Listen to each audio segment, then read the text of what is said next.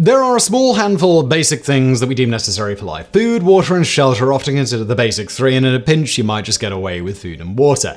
And even then, if you had to choose between the two, water is the one you need the most. A human can only survive 3 or 4 days at most with no water. In extreme conditions, that number can reduce even further. But for some animals in the world, dependence on water is barely a thing at all. Just the smallest amounts can keep all kinds of creatures going. Number 10. Freshwater fish don't drink because of how salty they are.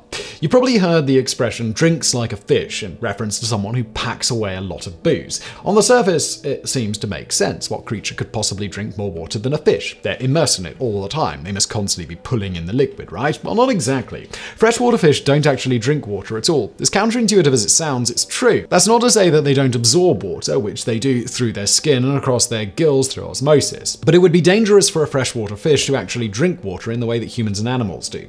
Because of the salinity of a fish's bodily fluids, they can't ingest that fresh water without potentially killing themselves. Their kidneys would have to filter it incredibly fast, or the fish would risk exploding thanks to the imbalance of salt in their blood and organs. Instead, they use their gills to filter water to allow them to maintain the balance of salt in their body without risk to their health. Number 9. Mountain gorillas very rarely drink water. Mountain gorillas are massive primates that can weigh as much as 400 pounds. Despite their bulk, the majority of the nutrients they eat come from plants including small leaves and stems, plus a small amount of roots, flowers, fruits, and insects. They barely drink any water at all. When it comes to moisture, they get what they need from the succulent plants, which can be nearly 50% water, as well as morning dew that may have accumulated on the plants as well. Those who study gorillas, and have done so for years, have only noticed an increase in water drinking by the apes recently, arguably as a result of climate change and increased temperatures in the natural habitat of the gorillas. Because it's getting hotter, the apes are more likely to feel the effects and risk dehydration if they aren't supplementing their diets with sources of water.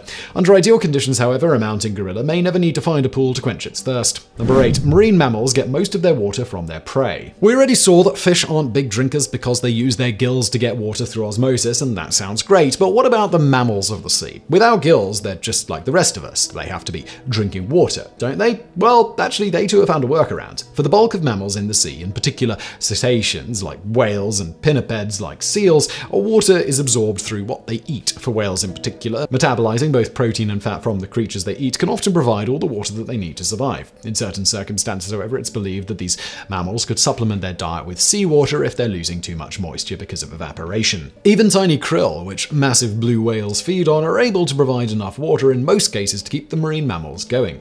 Incidentally, sharks, though not mammals, are like some of their smaller cousins. That means they are saltier than the water in which they swim. As a result, they don't drink water either and simply absorb water through osmosis as well. Number 7. Koalas can usually get all the water they need while in treetops. Koalas are like the unofficial ambassadors of Australia, and everyone seems to love the cute little guys if for no other reason than they look cute and small. They're also pretty remarkable little guys who have had a few hard years due to awful weather conditions down under. Normally a koala doesn't need to drink water often at all. As hard as it is to believe, their very limited diet of eucalyptus leaves gives them some of what they need in terms of liquid.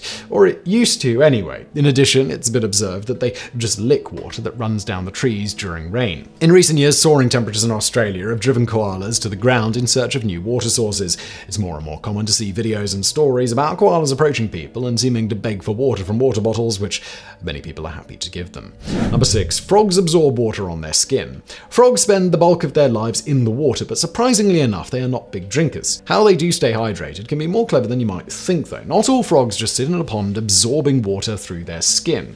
Given tree frogs in Australia make use of something referred to as lemonade physics, they will go outside in the cold for a while and then return to their warm tree home. Water condenses on their skin like those inviting little beads of moisture on a glass of cold lemonade on a hot day. They can absorb that water into their flesh, and it provides the hydration that they need. While not all frogs mimic glasses of lemonade, they are still designed for absorbing water rather than drinking it. Many frog species can sit in water and absorb it through patches of skin on their thighs and bellies that are known as drinking patches.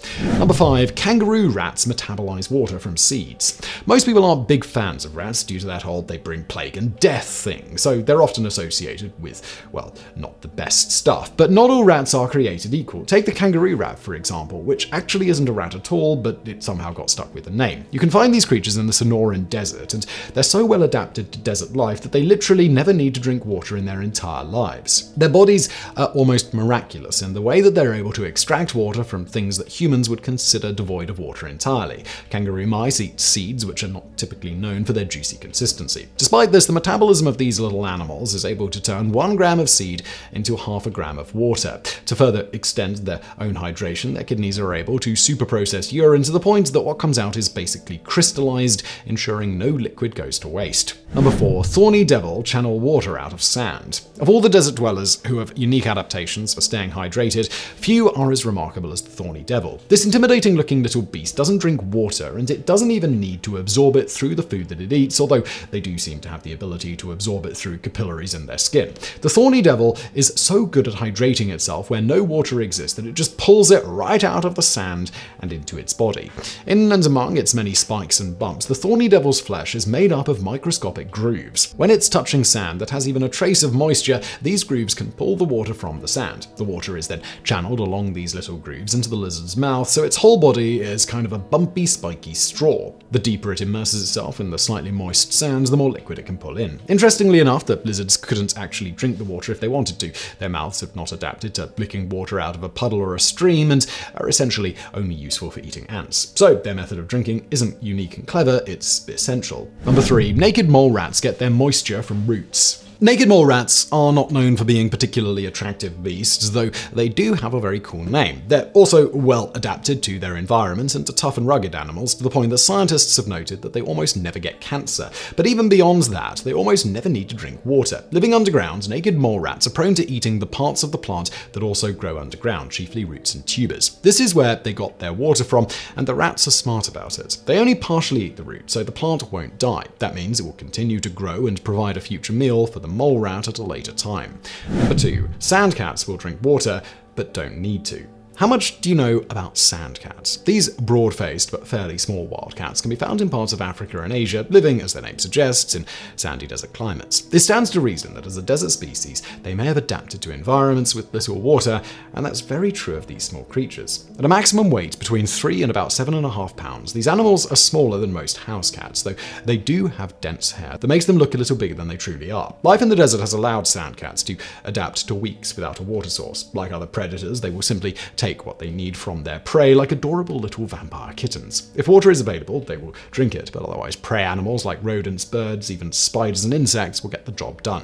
Number 1. Gerenuk never need to drink. Gerenuks are slender, graceful animals whose name means giraffe-necked. They're a type of antelope found in Africa, but they appear to be much smaller than most species. Their heads, in particular, are rather tiny, which combined with their large eyes and ears makes them look almost cartoonish. Like many animals of the savanna and hot climates, it's well adapted to life in place where the water is scarce. Unlike most of the animals, the Gerenuk has taken this adaptation to the next level. It's possible for one of these animals to live its entire life never having tasted water. They eat plants, and their long legs and necks allow them to reach higher into branches to get more coverage. Their populations are also dense in the driest areas that many other animals can't survive in for lack of water, ensuring that the Gerenuk has plenty of food because of the lack of competition. To help ensure they stay hydrated, they have evolved nasal passages that actually keep moisture instead of allowing it to be lost to exhalation. Their urine is incredibly concentrated, and they also live incredibly sedentary lifestyles, so they're not wasting energy or water unless they need to.